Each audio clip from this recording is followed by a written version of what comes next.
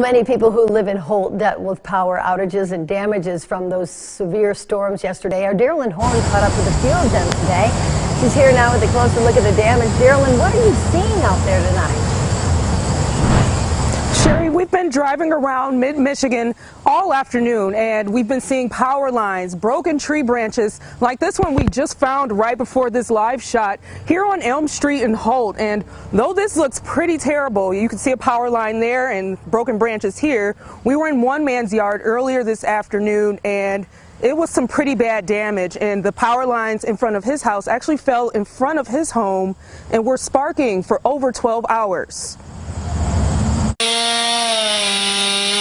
It's been a day full of yard work for Brandon Childers in Holt. How are you going to get this all cleaned up? Just myself. I have the chainsaw, so they shut the power off. I don't think it's going to be worth it for me to make an insurance claim. He says a big gust of wind was the beginning of some dangerous storm damages as trees knocked down power lines right in front of his yard. I was up north working, and then wife said that she heard a big bang and looked outside, and a big branch was down and the internet was out, but the power was still on.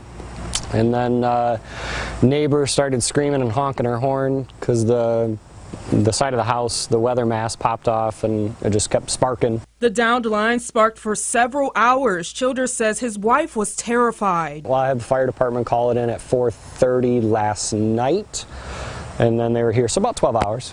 So to come and shut the power off. Everybody's fine and didn't land on a car, so that's great. That would have sucked. That's something another man in Holt can't say. One neighbor from Holt says a branch from his tree right in his front yard here fell right onto his brand new car over here once the storms began to pick up last night. It doesn't look like it, but there's scratches on both rear panels and on the tailgate, so I'm going to file an insurance claim to get that repainted or touched up or whatever. I was just like really bummed out because, you know, I've had this truck for a short period of time. It was like perfect. It's like pristine. There's not like a problem with it, not a scratch on it. But even with the damage left behind, both men are glad it wasn't worse. But yeah, no windows are broken, so everything's good.